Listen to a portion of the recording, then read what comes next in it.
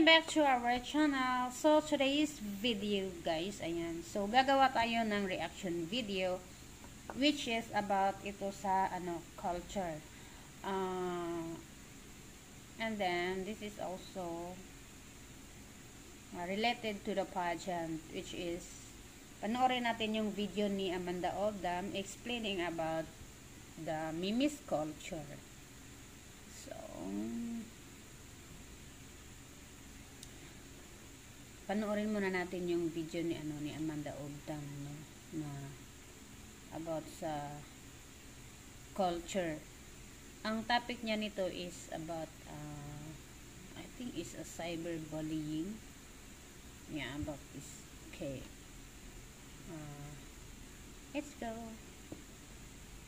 My first ever issue of the day, I talked about the meme culture and the general topic of it. But today, I want to dig a little bit deeper and talk about how meme gets turned into cyberbullying. Bullying is never acceptable and should never be tolerated. And speaking from someone that had been turned into a meme myself that sometimes hurt my feelings, I got through it by loving myself and not letting it affect my self-esteem. Now, I see many solutions to this. First, don't condone to the act of bullying. Stop using the meme. Secondly, don't do something you don't want to be done to yourself. Respect other human beings. And thirdly, for social media platforms to have rules and regulations regarding cyberbullying. Remember, our actions have consequences. Na yan. Our action have a consequences, and then you don't tolerate cyberbullying. Respect human being. Ayan. So talaga sa minsan kasi nakakasakit na talaga yung yung iba na na super na yung na yung pambubuli nila sa social media. And then yung iba kasi yung iba below the belt na kapag nang bubuli, tinitira ka na nila yung yung personality mo, yung pagkatao mo, yung physical appearance mo, yung iba na body shaming pa. Ay nako. So ayan, so we're going to watch the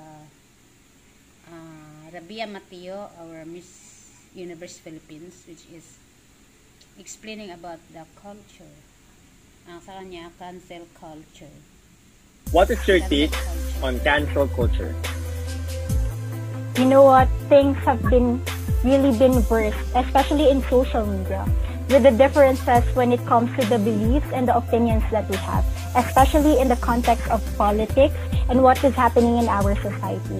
That's why this cancel culture has arrived. And my take on this one is that we need to have this boundary of universal respect. That despite the differences in terms of what we believe in or how we see things, we know that we'll be able to have a more tolerable and acceptable society.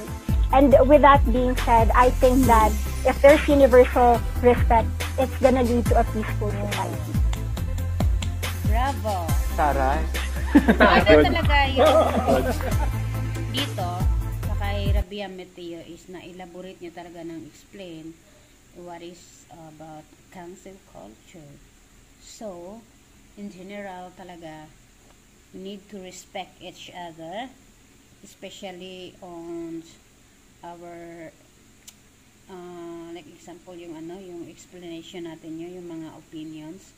So irespeto natin yung mga opinions ng ibang tao kasi we are in freedoms democratic country.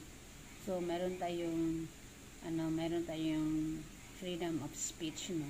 So respeto natin yung mga opinions ng mga ibang tao, especially in politics. Mayroong iba kasi sila sa mga politiko, yung mga nila, mga political views nila, mga ganun.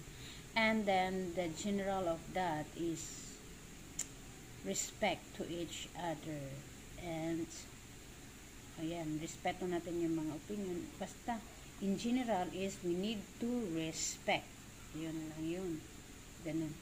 And then comment below guys kung sino yung sa palagay ninyo I think they are both explaining about that topic, no, na